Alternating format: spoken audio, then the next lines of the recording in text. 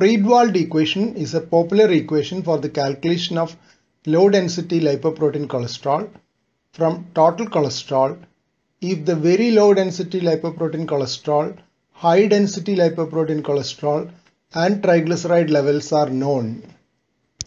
Friedewald equation is used to calculate VLDL cholesterol and LDL cholesterol levels in a lipoprotein estimation test.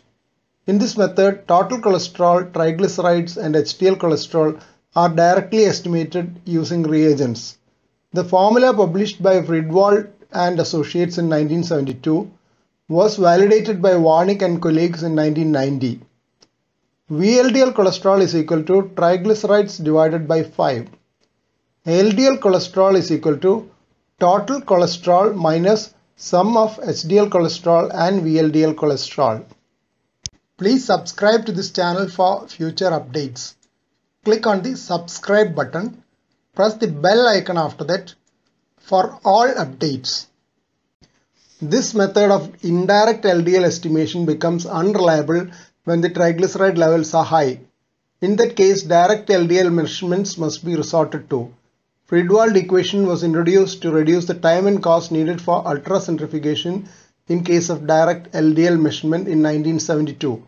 Nowadays, many labs are switching to direct LDL measurements in all situations to avoid errors and give better reliability to LDL values.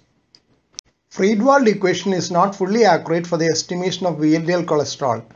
Friedewald and colleagues had pointed out this in their original publication in 1972 itself. But at the time, VLDL levels were very low compared to LDL and the inaccuracy was tolerable. This is more important now as hypertriglyceridemia is increasingly common because of obesity, insulin resistance and diabetes mellitus, that is metabolic syndrome. LDL values are not perfectly accurate at the low levels which are currently targeted in those with coronary artery disease. At low levels, Friedewald equation underestimates LDL values. Here are the important journal references for this topic. Please don't forget to subscribe to this channel for future updates and click on the bell icon for all updates. Thank you.